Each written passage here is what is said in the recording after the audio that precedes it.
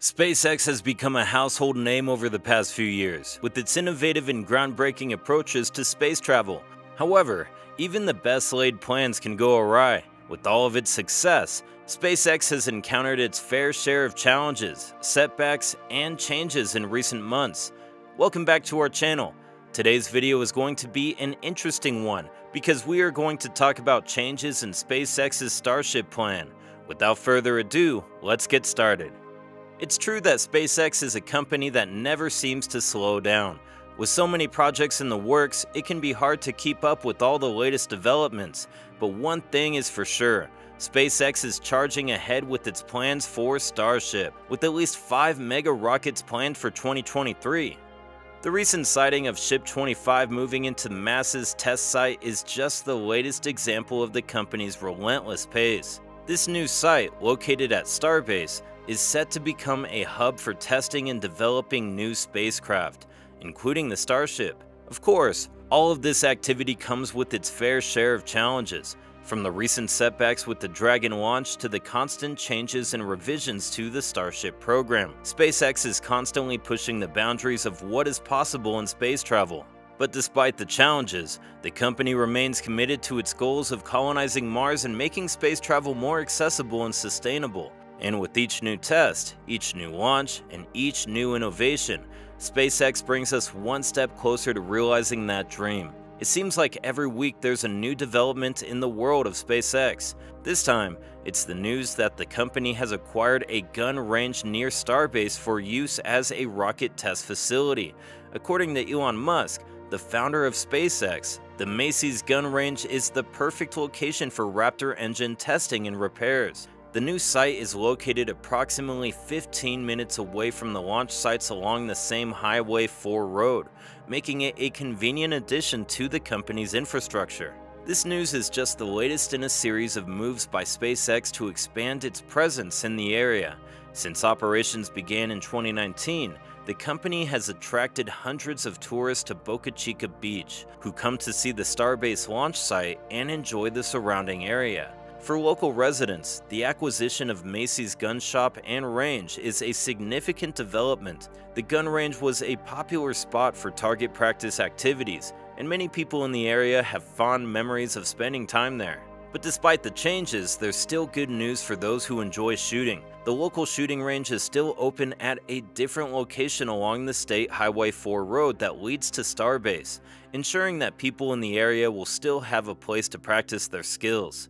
Overall, the acquisition of Macy's gun shop and range is just another example of SpaceX's relentless drive to push the boundaries of what's possible. As the company continues to expand its infrastructure and capabilities, it's clear that the future of space travel is looking brighter than ever before. As for the Starship Prototypes, S25 has been moved to the Macy's test site for cryo-proofing tests.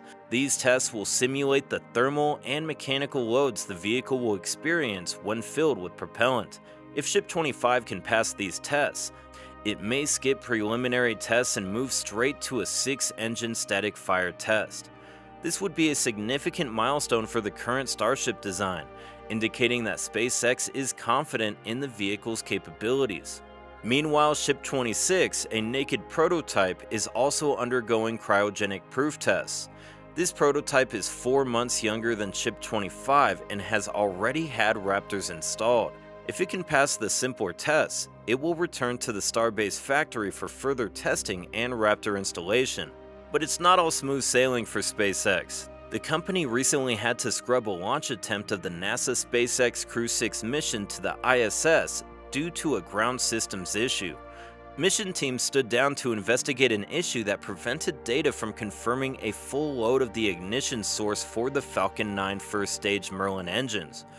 NASA Administrator Bill Nelson praised the teams for their focus and dedication to safety, reminding us all that human spaceflight is an inherently risky endeavor. In the end, every step taken by SpaceX must be carefully considered and executed, but with each successful test and launch, the company moves closer to its goal of making space travel accessible to all.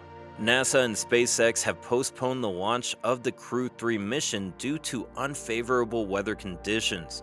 Meanwhile, a separate transportation issue has been affecting astronauts on the International Space Station. A coolant leak in the Russian Soyuz spacecraft necessitated a replacement vehicle. The primary goal of the Soyuz MS-23 mission is to replace the damaged Soyuz MS-22 spacecraft that was launched in September 2022. It's not yet clear what caused the technical damage during the manufacturing process, but a hole in the external cooling loop of the spacecraft was found to be the issue. In other news, UIA has announced that the first Vulcan launch will take place in May. The company selected this date based on the remaining tests of the rocket and its main engines, as well as launch windows for its primary load. The primary payload on the launch is Peregrine, which has a window of only a few days each month to fly its trajectory to the moon. UIA and Blue Origin are finishing the formal qualifications of the BE-4 engine, which is currently the pacing item for the launch. The engine has been disassembled, and engineers conclude that the higher performance observed during a qualification test was just unit-to-unit variation and not a problem with the engine itself. Overall, these developments demonstrate the ongoing challenges of space exploration and the importance of safety and thorough testing in this field. On that note, I'll end this video here. I hope you like it. Thanks for watching, and I'll see you in the next one. Ciao.